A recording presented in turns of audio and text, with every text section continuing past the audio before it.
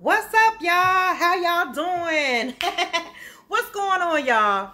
So I just left the comedy showcase, and it was student alumni, right?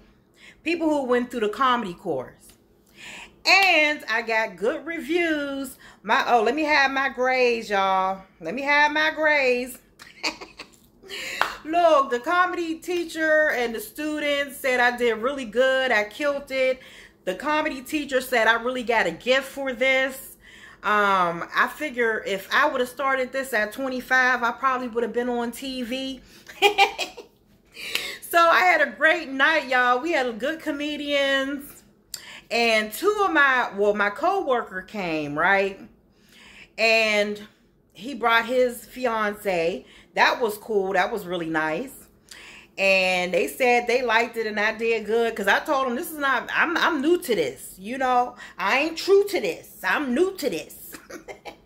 So I had them laughing. And it's always a diverse crowd, you know. And so now I'm going to start hitting the open mics on the weekend, the later part of the week. May work around my schedule and see how it goes, you know. So yeah, y'all, I'm doing what I enjoy. I'm doing what I love. And, you know, I've been playing around all my life. You know, I've been playing around. And I think about it, but you can't have any regrets about what you do and how you live your life. Living life is an experience and things happen. But I just said to myself, I wish I would have did this in my 20s. Now, I've always been a fool and I've always been silly. But take it seriously as a career. I really wish I would have did it in my 20s.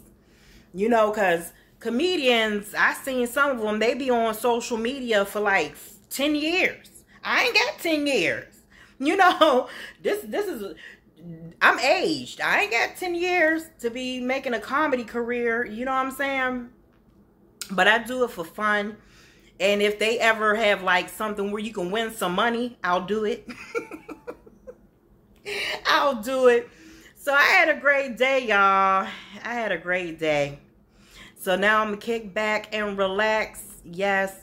And look, the crazy part about it is I can't find nobody in Dallas. I did my own eyebrows. Check my eyebrows out. I can't find nobody in Dallas to do my eyebrows. Like, I had one girl, she said, oh, I'm going to send you the address and this and that. And she never got back to me. So look at my eyebrows, y'all. So I'm like, I wish I can learn how to do eyebrows on other people. And I would make a killing in Dallas.